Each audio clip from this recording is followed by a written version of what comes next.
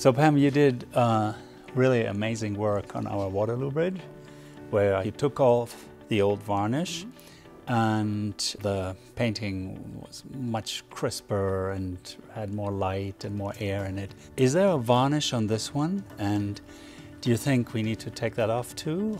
This painting is varnished. I'm not sure that it needs to come off right now. It is fairly colorless at the moment, meaning it hasn't become yellow, which is typical of natural resin varnishes over time. However, we do know that Monet did not like his paintings to be varnished, and therefore we would want to respect his artistic choices and we would want to exhibit it unvarnished. The reason that this painting is varnished is oftentimes his dealer would say things like, "I can't sell your paintings without varnishing them because they don't look finished."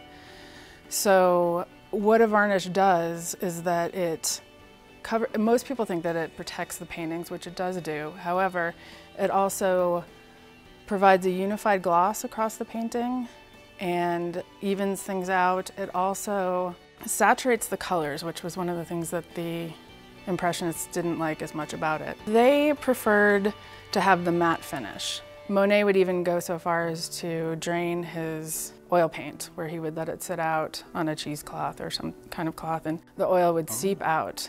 And so it would become much more matte, especially upon drying.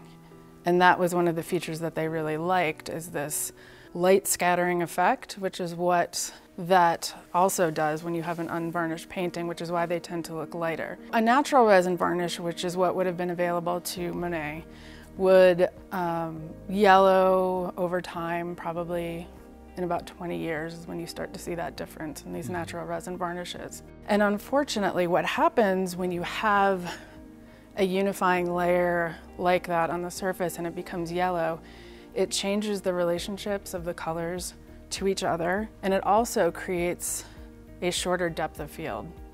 So landscapes tend to look more flat, sort of the way a smog layer would on a landscape when you can't see depth as well. So when you look here at these brush strokes, these white curls here, would they be without a varnish? Would they be whiter?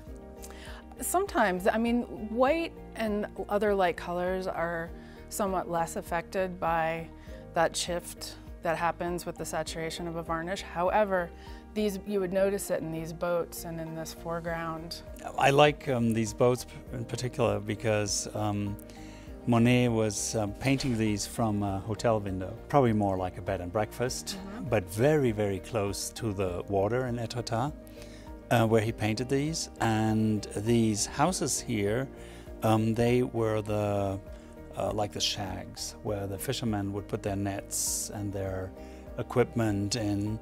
Van Gogh writes to his brother Theo in one of the letters that he saw a Monet with boats, and he was particularly interested by the blue-orange contrast.